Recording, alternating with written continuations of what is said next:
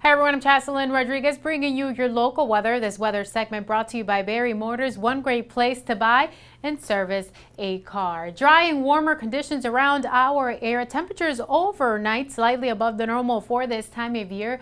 Dry and mostly sunny skies for this weekend. Warmest day on Sunday. We're expecting maximum temperatures hitting that 80 degree mark. Maximum temperatures in the lower 70s, slightly below the normal for this time of year. Definitely not as warm as that record high of 99 degrees, and that was in 1981. And we started off the morning in the mid 40s, slightly below the normal for this time of year. That sun setting at 7:04 p.m. And for Moses Lake, very similar conditions. We started off the morning in the mid 40s, around the normal for this time of year, and maximum temperatures below the normal in the lower 70s, with that sun setting at 7:03 p.m. And right now outside your door, clear skies, temperatures in the lower 70s. Dew point is pretty low in the lower 40s, and those winds pushing through from the south up to 8 miles per hour. So lots of cloud cover towards western parts of our state, and some showers may be possible, especially along the coastal area.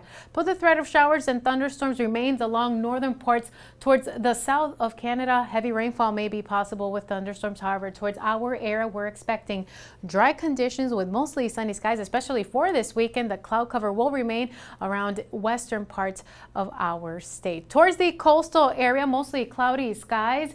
Olympia in the lower 70s. Towards the Yakima Valley, mostly cloudy, temperatures in the lower 80s. And towards the inland northwest, those temperatures in the lower 70s with mostly sunny skies. Let's take a closer look at our Columbia Basin. Those maximum temperatures ranging from the mid 70s to upper 70s. Towards Moses Lake in the mid 70s, Ephrata 79 degrees, Royal City in the upper 70s as well with mostly cloudy skies, and towards Bridgeport as well.